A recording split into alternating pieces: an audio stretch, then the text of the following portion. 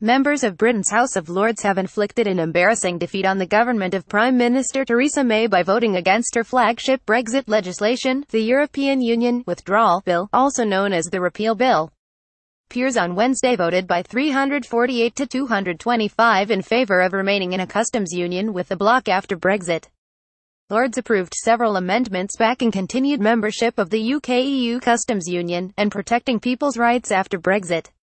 The May government has argued that remaining in the customs union would bar Britain from signing third-party trade agreements with other countries. Wednesday's defeat is embarrassing for the government, which is trying hard to get the withdrawal bill passed from the Parliament in time to prepare for Britain's exit for the EU next year. The Labour Party, the Liberal Democrats, crossbenchers and backbench Tories voted in favour of the amendments requiring ministers to report on steps to negotiate a continued union.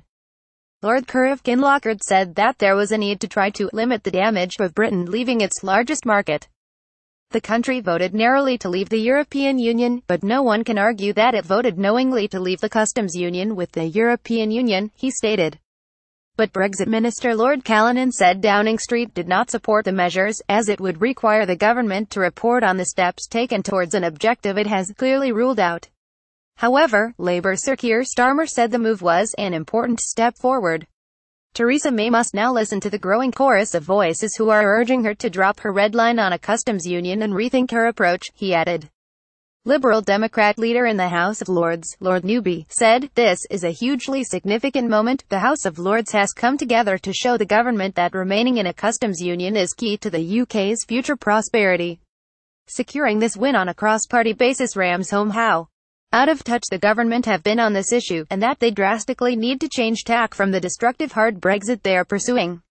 Prime Minister May has admitted that there are hard facts Britain should be ready to face about the economic consequences of leaving the EU.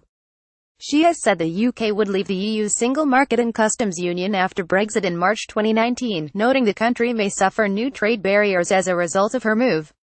May has also said that any customs union deal with the EU would keep London from striking new trade deals with fast-growing economies like China and India.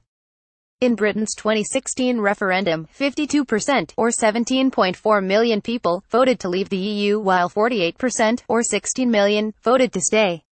May insists Britain will leave the EU as planned and there will be no rerun of the Brexit referendum.